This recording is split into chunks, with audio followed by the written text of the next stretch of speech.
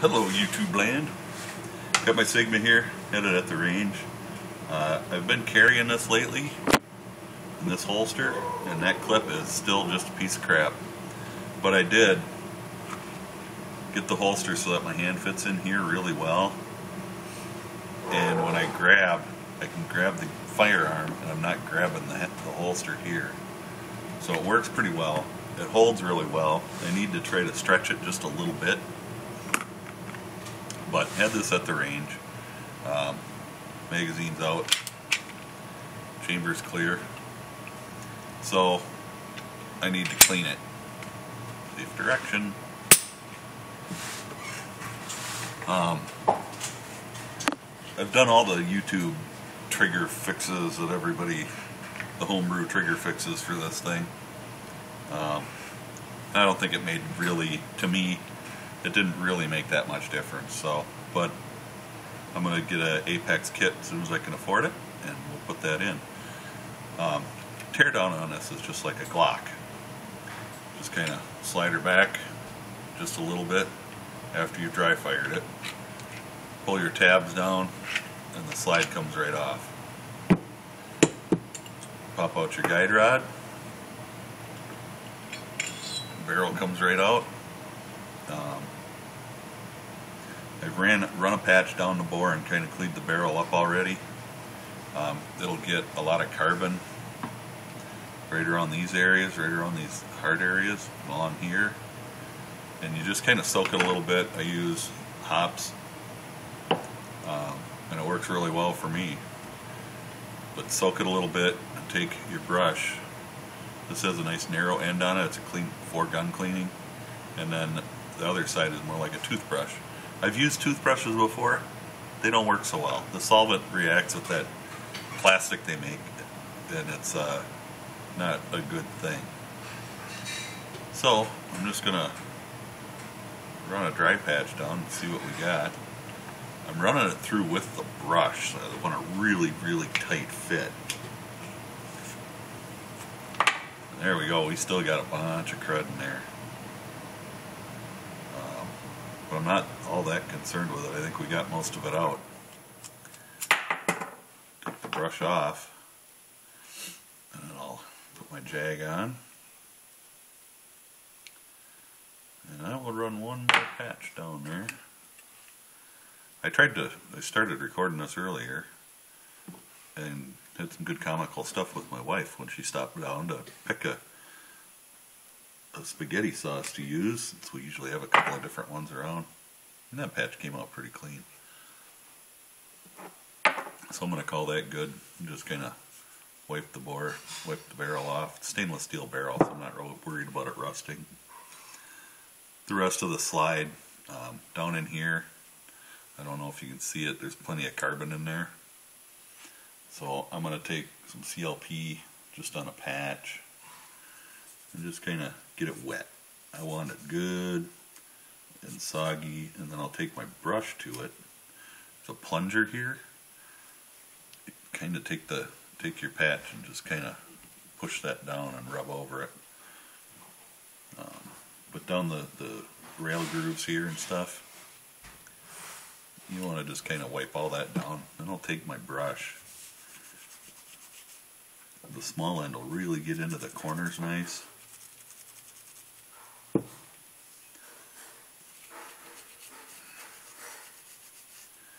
And you can go right down your slots for the rail. Get those nice and clean. And some people think that cleaning guns is overrated. I carry this from time to time, and I don't know about you, but I like my carry gun to be clean.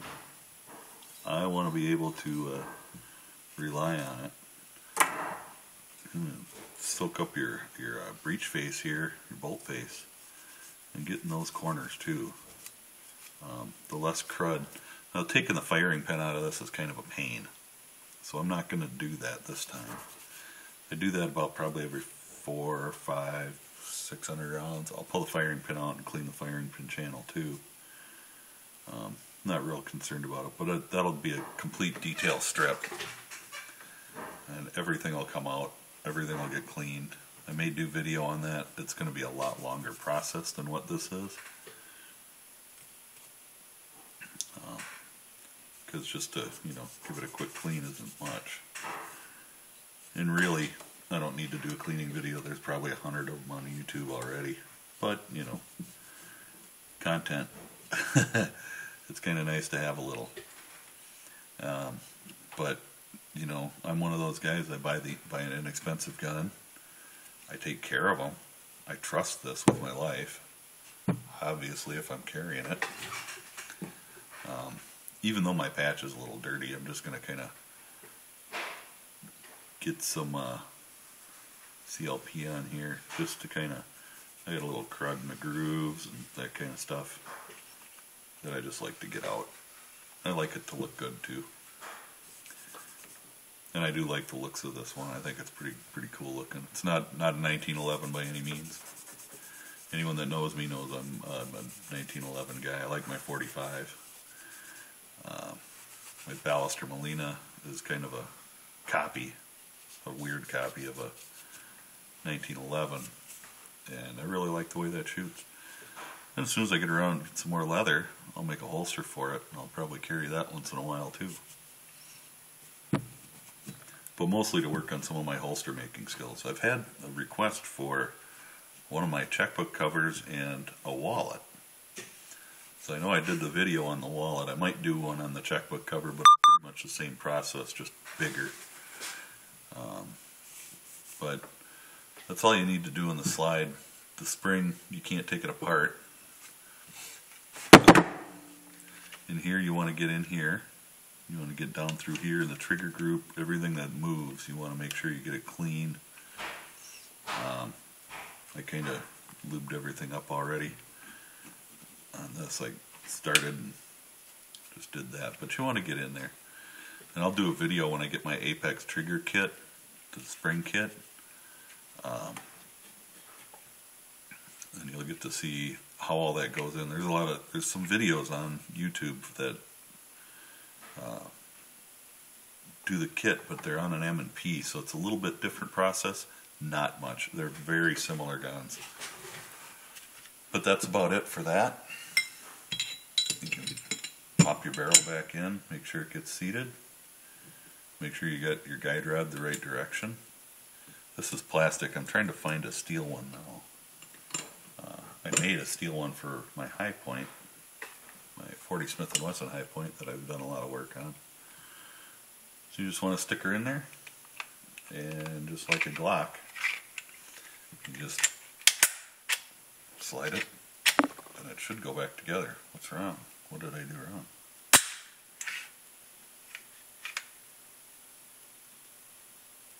I didn't do anything wrong.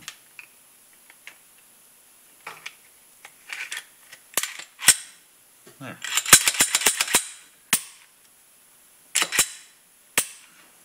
So there you go.